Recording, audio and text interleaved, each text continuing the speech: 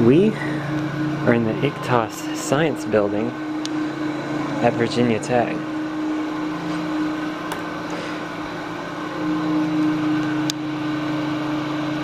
And this elevator has a neat little trick that I'd like to show you guys.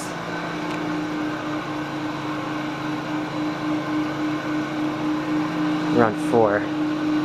It was down in the basement.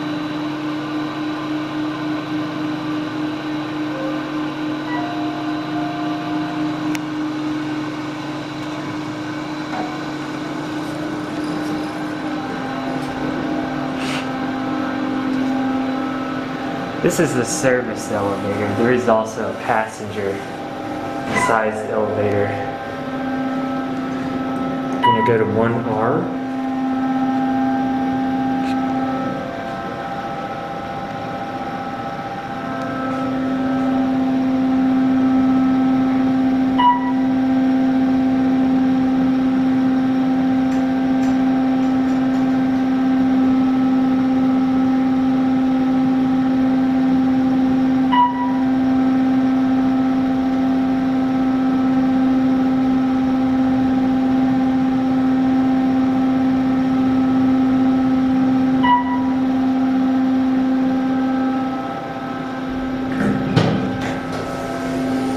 And we have a creepy basement. Oh, and there the lights come on. Motion sensors. You know, that fan's kind of annoying.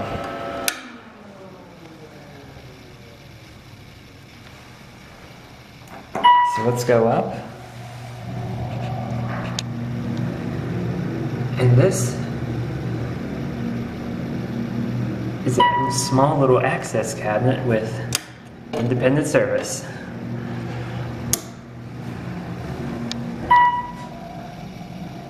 The button went out for 4. It stops at 3, and you have to hold the button shut to make the door shut.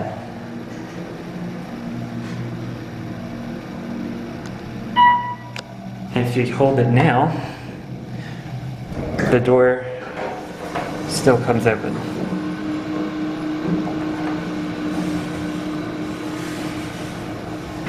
I thought that prevented the door from coming open, but I guess it would not. We'll go back down to 1R. And you gotta hold the door button closed to get it started.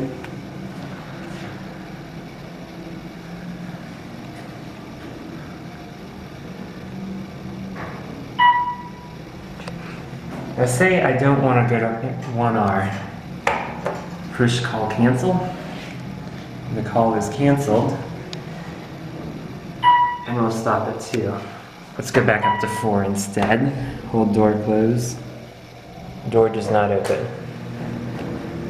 Pretty cool, huh? Let's see if I can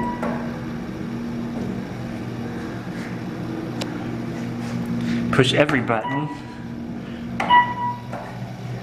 Voila, they're all off.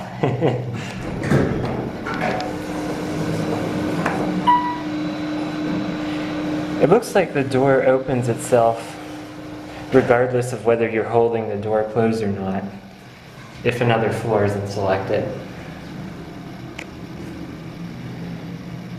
Now if I push 3 and 2 and call cancel, all buttons go out.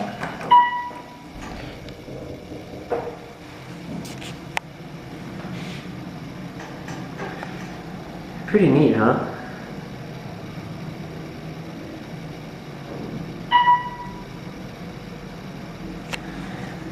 I'm going to turn it right back on to regular service,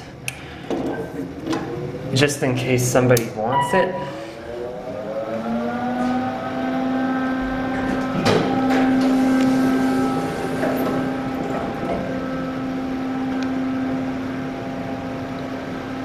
I'm just going to wait here a minute and see if it goes anywhere.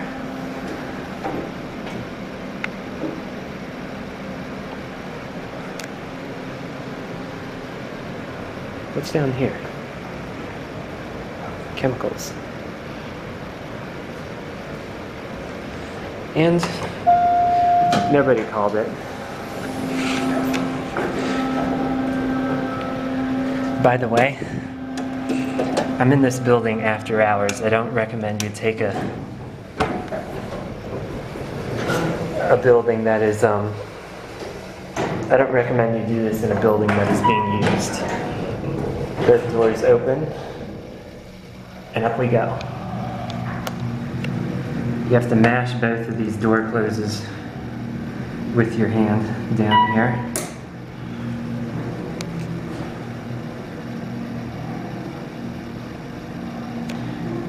And I'm going to turn this off, leave it the way I found it, and end the tour.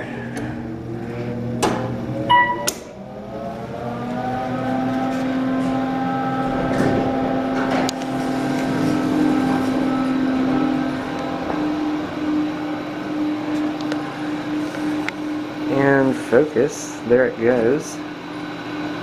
And that's it.